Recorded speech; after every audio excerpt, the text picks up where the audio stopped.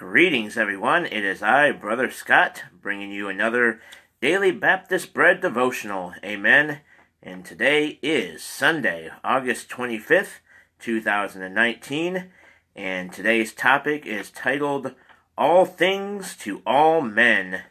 Amen. And the verses are from 1 Corinthians 9:22b and Ephesians 3:9a. Excuse me. So 1 Corinthians 9:22b says, And I am made all things to all men, that I might be all that I might by all means save some. So again, I am made all things to all men, that I might be by all means save some. 1 Corinthians 9:22b. And then Ephesians 3:9a says, And to make all men see what is the fellowship of the mystery. ... Amen. All right. So, the author today is Tim Green. Amen. Brother Tim Green from Revival in Our Time, Day Heights, Ohio. And he is the one that authors these devotionals and puts them together. So, let us jump into the topic of all things to all men. Excuse me. Having a little throat problem there. All right. So, he says here, in a little novelette by Charles Dickens called The Chimes, there is a character that is in charge of ringing bells for certain occasions. For instance, and really the thing that grasped my attention, he says, was the fact that the same bells that rang at a funeral were the same bells that rang at a wedding. Yep. The same bells that were used to celebrate were rung to commemorate. The same bells that rang a joyful sound were used to solemnly play a funeral dirge. Different circumstances determined the use of the bells. The great apostle was flexible and variable depending on the situation or the person being dealt with. And he says here, I don't think it wise to use the same tone or even the same Bible verses when dealing with a tattooed biker that you'd use when comministrating. Yeah, I think that's how you say that. Comministrating with an octogenarian lady, some big words here, on her deathbed. Okay, well, that's OCTOGENARIAN, octogenarian lady. I guess that's how you say that. Alright, on her deathbed. So, he continues here, the same preacher can preach a sermon and comfort an entire congregation, or with the same Bible thunder out condemnation on sin and sinners alike. The difficult task at times is to make all see. Everyone gets some spiritual help or kind rebuke all at the same time and with the same sermon. So again, let me read that here to you. It says, the difficult task at times is to make all see. Everyone gets some spiritual help or kind rebuke all at the same time and with the same sermon. And he says, hey, cut your preacher some slack. Yeah, let's cut the preacher some slack, as used to be said in the 60s. Next time you hear him speak, he might be dealing with someone else. You're next. So, the preacher is preaching the word, but it's not the preacher. He's just giving the word, but it's the Holy Spirit that convicts. It's the Holy Spirit that convicts and reproves and rebukes and all that stuff. And so, when the preacher's preaching, he's preaching to everybody. And so, if you're having something in your life that needs to be fixed, well, the Holy Spirit is preaching to you in that specific thing that you need to get rid of or work on, or come to Him and admit that you need to get rid of that thing. Amen. So let us give the preacher some slack and give him a break and stop saying, "Why are you preaching at me?" It's not him. It's the Holy Spirit through him that's preaching at you, because he's preaching out of God's word. And if something is not right in your life, well, it's going to be preached on some way or another. So let us cut the preacher some slack and stop giving him so much grief, because he's just the messenger. Amen. He's just the one preaching the word. It's all God's word. It's not the preacher's opinion. He's preaching the word of God. Amen. So let us learn to give him some slack and say, hey, the Holy Spirit is trying to tell me something. So I need to listen, and I need to get right, and I need to repent of that thing and get right and admit that I am sinning in that way, and I need to get rebuked by the Holy Spirit. Amen. So next time you're trying to give the preacher a hard time, just remember, it's the preacher's just preaching the message. And if you're having something that you need to be dealt with, the Holy Spirit is going to get you, just like he's going to get me. If there's something not correct in my life, or I'm doing something I shouldn't be doing, and the preacher starts preaching and that topic or that thing gets preached on, well, that means that the Holy Spirit knows exactly what you're doing. God knows what you're doing. So, yeah, but not too much slack. All right, brother. Amen. All right. So, yep. Amen. All right. So, let us learn from this little devotional. Praise the Lord. And that is the end of this devotional. All things to all men. Amen. All right. So, that being said, let us learn that when we're being preached to and the Holy Spirit's trying to get through to you in some way, it's God trying to get through to you. Amen. Yeah, spoken like a pastor. Amen, sister. You should know he's your husband. Yeah. Preach. Amen. All right, well, that being said, let us get on to 1 Corinthians chapter 7, and we will be finishing up the chapter, so let us go into 1 Corinthians chapter 7. You're welcome. Glad you're all on here and watching this, and hope you're getting the help and the blessing from this, and nothing wrong with preaching the truth, amen. And if something needs to be dealt with in your life and the Holy Spirit is dealing with you, then you need to repent of that, amen, and give it to the Lord. Hallelujah. All right, so let us go into 1 Corinthians chapter 7, and we will be reading verses 20 through 40.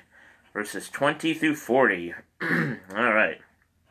So verse 20 says, where are we at here? Did I just say, yeah, chapter 7. All right.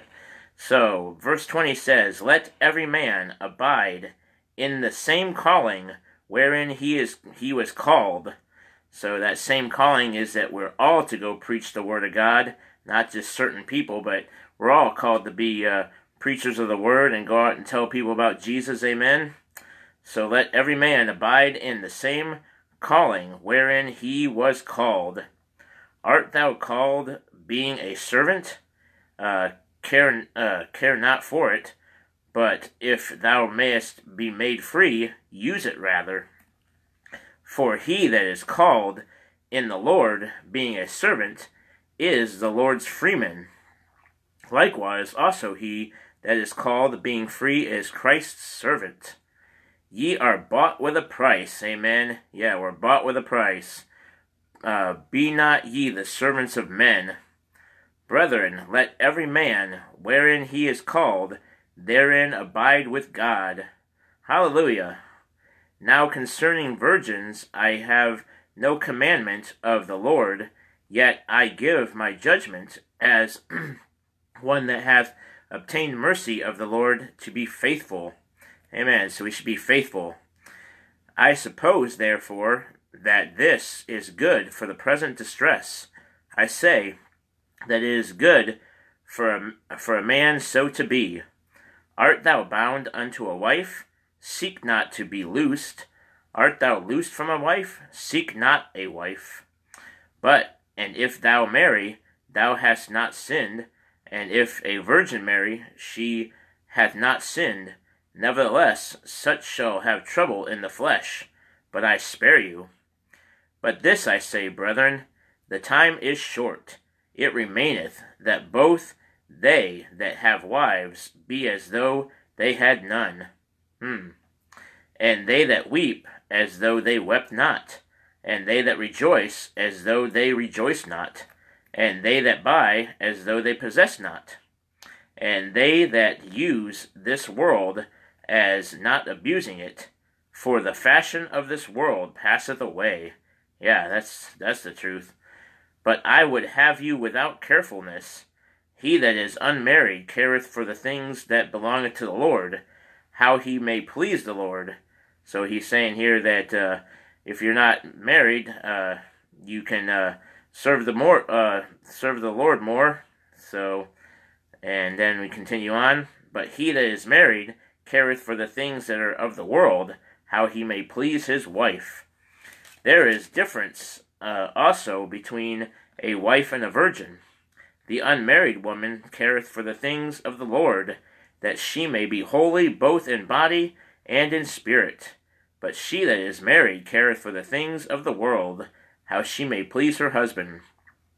And this I speak for your own profit, not that I may cast a snare upon you, but for that which is comely, and that ye may attain upon the Lord without distraction.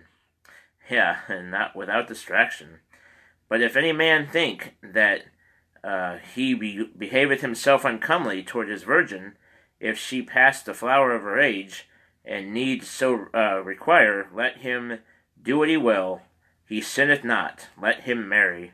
Nevertheless, he that standeth steadfast in his heart, having no necessity, but hath power over his own will, and hath so decreed in his heart that he will keep his virgin, doeth well. So then he that giveth her in marriage doeth well, but he that giveth her not in marriage doeth better. The wife is bound by the law as long as her husband liveth, but if her husband be dead, she is at liberty to be married to whom she will, only in the Lord. But she is happier if she so abide after my judgment, and I think also that I have the Spirit of God. Amen. Yeah, that was the end of chapter 7, talking about whether you're married or single, and talking about different things with different married people and stuff like that. So you can go and check that out and do some more research on that.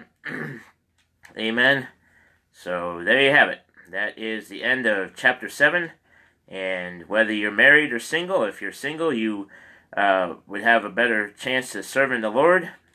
Amen, brother. Well, have a good night. Thanks for watching. All right. So hope whatever you are, married or single, if you're single, just keep serving the Lord and living for Him. And if you're married, and then you need to attend to your spouse. Amen. So praise the Lord, and you guys can serve the Lord together if you're married. Not saying you can't serve the Lord together, but that comes with living for Jesus. Amen. So whether you're single or married, you can all live for the Lord either way. Amen. But he's just saying that if you're married, you're going to tend to the things that are in the world, or of the world, how he may please his wife, or vice versa. Or, excuse me. So, that being said, I will wrap it up there. A little difficult stuff there. Amen. So, you can go research that on your own time. Praise the Lord. Alright. Well, that will be all for tonight. And praise the Lord. We got through that. A little bit of preaching there. Amen. So, praise the Lord. Alright, sister. Well, you and Brother Dan have a great rest of your night, and hope to talk to you soon. Amen. Maybe one of these days I'll get up there and see y'all and be able to fellowship with y'all again. Amen. All right. Well, I'm going to wrap this up, and we will back tomorrow sometime to go on the topic of faith, love, and hope for tomorrow. So try to get up early in the morning to do this before I go to public ministry at UCF. That's tomorrow, so hope you'll pray for that. Amen. All right, well, this is Brother Scott signing off for tonight, and you all have a great and wonderful, blessed rest of your evening. And if you have not put your faith and trust in Jesus Christ, if you're watching and you have not been saved yet, today is that day of salvation. So boast not thyself of tomorrow, for thou knowest not what a day may bring forth. Because today is the day you need to be saved. Amen. Because the Bible says, for all have sinned and come short of the glory of God. Romans 3:23. Amen. And you cannot save yourself, because it says, not by works of righteousness which we have done, but according to his mercy he saved us.